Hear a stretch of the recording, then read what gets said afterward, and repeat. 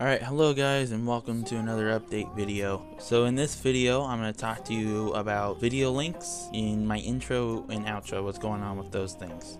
So you might have noticed recently that my video links for my videos have been differentiating. The update video for the last time was 1:20. I am rounding about here, so it's probably like 1:19 or something, you know. The Undertale video I uploaded was about 15 minutes.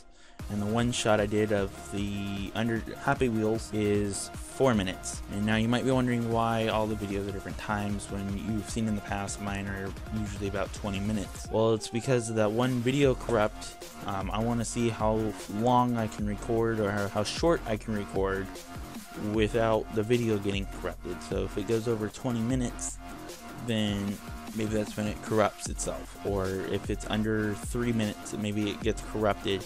So it's a bit of an experiment. So next couple of videos are going to be different lengths. One might be 23 minutes or the next one might be 5 minutes. I'm thinking the Undertale ones will be about 15 minutes maybe. Okay, so on to the next topic here, the intros and outros, which says I spelled it wrong, even though I'm pretty sure I spelled it right. On some of my older videos or on my previous videos, I've had some intros. The problem with that is that I want a intro that's set in stone.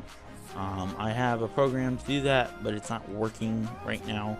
I'm using Adobe Audition, but Audition keeps crashing. So when I get that fixed, I will have a set in stone intro that won't be tempered with or anything like that, but the music might change every once in a while, you know, mix it up. But other than that, that is why there's no intro clips in my video, like a song or something. I already have a song set up for the intro, I just need the video part of it. Okay, so then what's the deal with the outro? Why does the outro keep changing lengths, and why does it keep changing music at the end, and how come I can never click on the video that I show? Because I'm trying to figure out how the URL links work on the YouTube videos, because I put those on after I've uploaded them. So I would have to put on that little click thing after.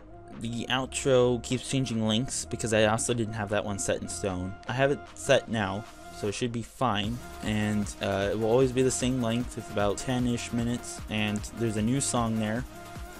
I'm hoping to keep the song because I like it a lot. I found a good spot to have the outro be that part of the song. Yeah, that's it. That will be all for this video. I'll see you guys next weekend when I will upload another Undertale video. So, bye.